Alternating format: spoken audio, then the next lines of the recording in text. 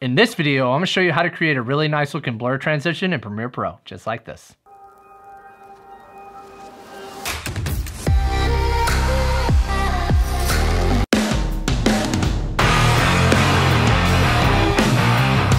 Tyler here from Video Editing with Tyler White. And if you want to learn how to edit video like a pro, start now by subscribing and hitting the bell so you don't miss anything. Here inside Premiere Pro, I already have my 2 clips down here on the timeline. So the first thing I'm going to do to create this blur transition is go over here to the project table, right click, go up to new item and select adjustment layer. Make sure this matches your sequence settings and just press OK.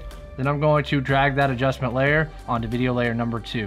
Then I'm going to go up here to these double arrows and I'm going to go down to effects and I'm going to type in Gaussian blur.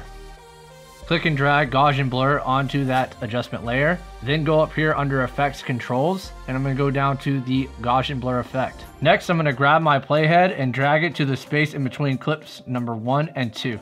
Then I'm going to make sure that my adjustment layer is still selected. Go back up here under effects controls down to Gaussian blur and I'm going to select the stopwatch for blurriness. Then I'm going to change that blurriness to 100. Then what I want to do is check the box for repeat edge pixels and make sure that horizontal and vertical dimensions are selected. Now what I want to do is go to the left 30 frames. And then I'm going to change this blurriness to 0. And you can see that that created another keyframe. Now what I'm going to do is select this go to next keyframe button and that should bring me back to my original keyframe, that first one that I created. Now I'm going to go to the right 30 frames. And I'm going to change this again back down to 0 and that should have created an additional keyframe. Now I'm just going to go ahead and play this back.